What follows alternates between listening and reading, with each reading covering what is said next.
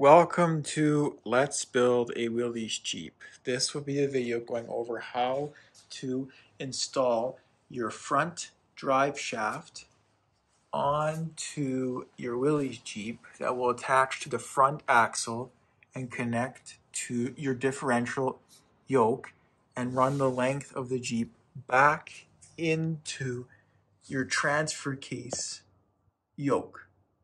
I am now going to go over the components required for your front drive shaft install.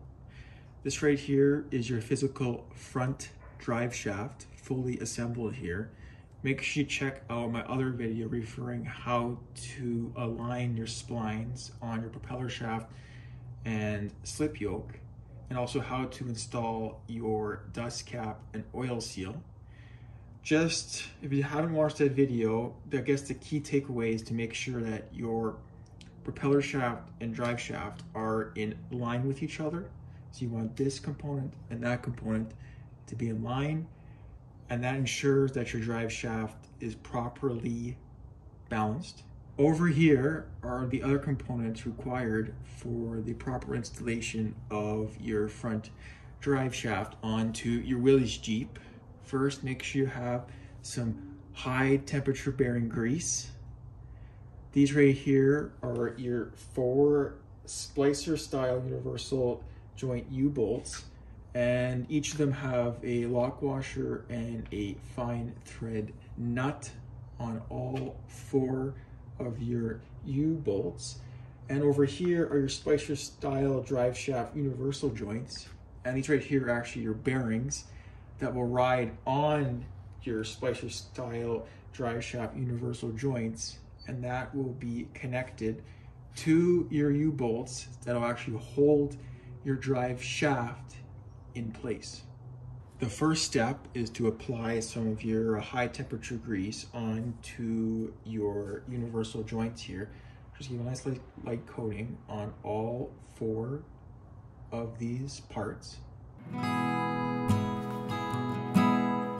Now it's time to pack your bearings with the grease. Just get a good amount of grease on your finger here and just put it into your bearings and just kind of work it in. If you have to put more grease in there, do so, because you want to ensure that this moves nice and smoothly. With everything now greased, we can assemble part of our front drive shaft. We're going to put our bearings onto our universal joints. Now slide your bearings onto your joints and just push them on and give it a nice little spin. Just make sure everything moves nicely, and it does.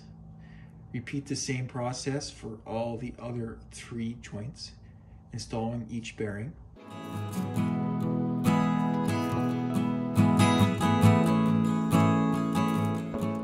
The last step here is to apply some more grease to the outside of your bearings, because this is where your U-bolts will ride against. So nice coating around all 4 bearings. Apply some grease to both of the yokes on your Jeep.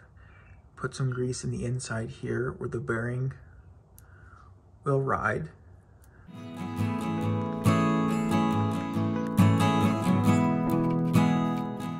Once you have fully greased all of the moving components, it is now time to install your front drive shaft.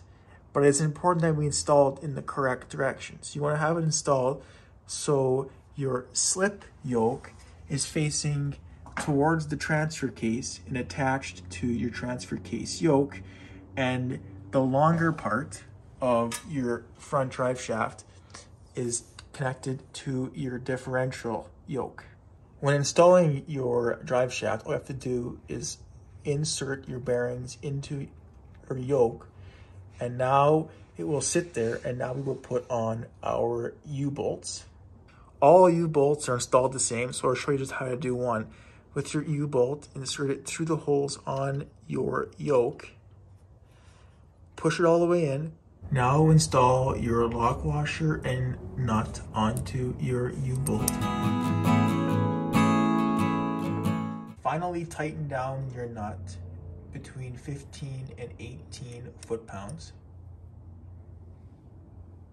torque your 4 U-bolts on your differential side and your 4 U-bolts on your transfer case. Tighten down all your nuts, and that is how you install your front drive shaft. Thanks for watching Let's Build Willys Jeep, and make sure to subscribe.